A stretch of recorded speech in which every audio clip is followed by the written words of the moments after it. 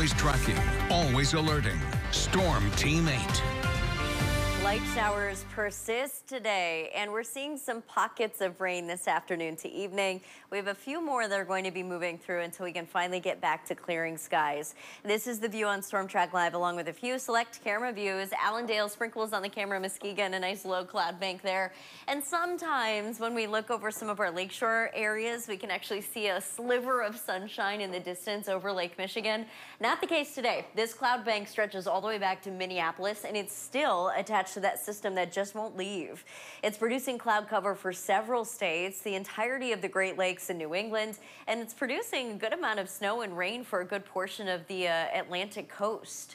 Satellite and radar together showing that the showers that are being produced right now over the Great Lakes are pretty inconsequential. No severe weather. We're not seeing a lot of accumulating snow, just kind of some nuisance showers.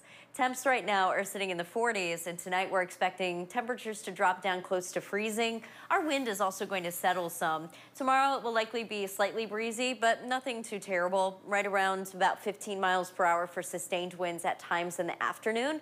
And we could see a few gusts up near 20 miles per hour, but it's not looking too frequent. So in general, pretty easy to take Friday. And I think the biggest thing that we're going to notice is the fact that the clouds are going to be breaking up, which is fantastic. Glimpses of sunshine will become full spans of blue at times for Friday, with high temperatures near 48 degrees. Saturday, 55 degrees, mostly sunny, winds at about 5 to 10. In fact, Saturday and Sunday looking like a fantastic April weekend, with temperatures pretty close to average for this time of year. Here's the Futurecast showing you how the showers continue to move in along with the clouds overnight tonight. But through Friday, we finally start to see some breakage and the reemergence of sunshine.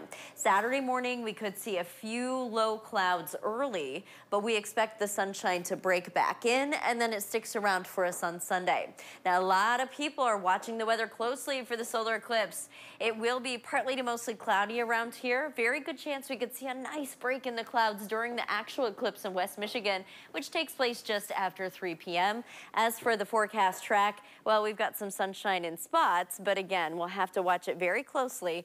Cloud cover is notoriously very tricky. It can change even a few hours before.